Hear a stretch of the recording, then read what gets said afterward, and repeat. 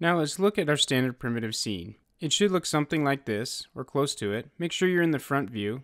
One thing I haven't showed you yet is that in these views you can go from wireframe to default shading, or from default shading to default shading with edged faces, like that, to help you see what you're doing. Let's take our scene and maximize it into full screen and go to the front view. And now I'm going to teach you a little bit about gizmos and transforms. If you select on this sphere here, you can see that these colorful circles are appearing, and if I grab them, it actually moves my sphere. Well, rotate, I should say, more correctly. That's because select and rotate is selected right here. If I go to move, lines show up which represent the different axes in 3D. So here's the y-axis. We can move the sphere up and down. Here's the x-axis. We can move the sphere left to right. And if we select this square here, we can move in both axes at the same time. Those are called gizmos. If I go to the top view, hold down my middle button and pan. Now I can see that I can move in these axes in the top view. If I go to an orthographic view by clicking on the corner of the cube here, I can now see that I have all three axes I can move in. And rotating is the same. The yellow one, the red one, the green one.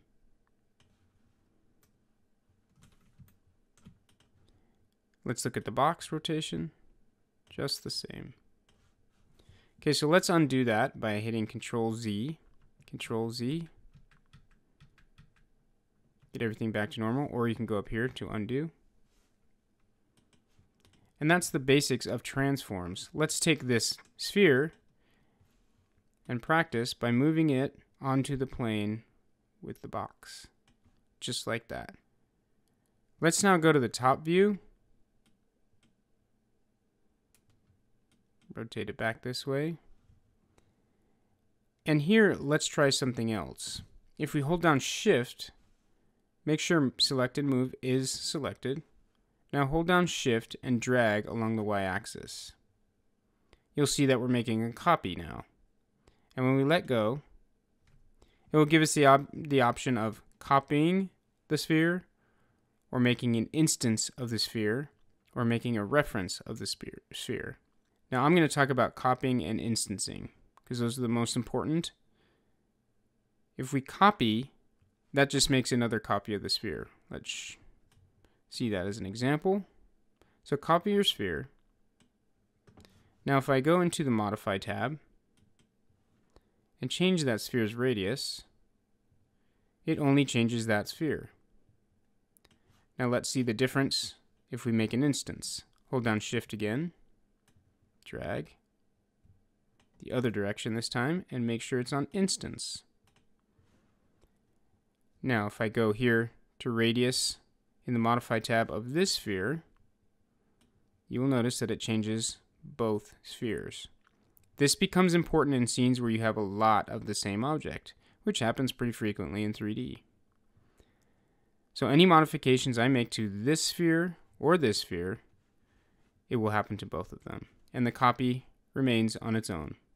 You can break the link between instances by clicking here, Make Unique. If I do that, this one can now be modified independently of the other, just as if it was a copy. So, to develop our standard primitive scene a little more, let's put our sphere closer to the box, something that makes sense for like a still life. And now let's take another sphere and put it on top of the box and make it smaller. We can do that by staying in the top view, holding down Shift, dragging on the yellow part of the gizmo to right there. We don't want it instanced. Copy. Let's go to the front view, and we'll sit it right on top of that box. But the scale looks a little bit wrong, so let's go to Scaling. Select and Uniform Scale. So your transform is move, rotate, scale right here. With scaling, we have some different options. This triangle means it's scaling in all directions the same proportion. This one is doing it in 2 dimensions only. So if I look like this, it's doing that. We don't want that. And this one is scaling in 1 axis only, or 1 axis only. You can also do that up here if you hold and drop down. This is the uniform scale. This is non-uniform scale, scale in 1 axis. And this is the squash, the one that was doing the 2 axes at the same time. So what we actually want to do is an overall scale or a uniform scale.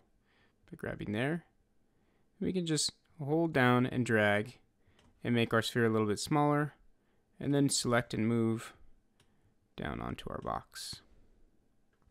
There's also this handy transform tool up here called Select and Place, which won't really help us now, but it's good to know about. If you have Select and Place selected, then when you move this thing, it will actually jump to the face of other objects. So you can see that's only moving along the surface of that sphere, or this box, or this plane. And it's based on where the pivot point is for that sphere, which we'll talk more about later with pivot points. But for now, let's just use a standard move and get that right on top of that box just like that.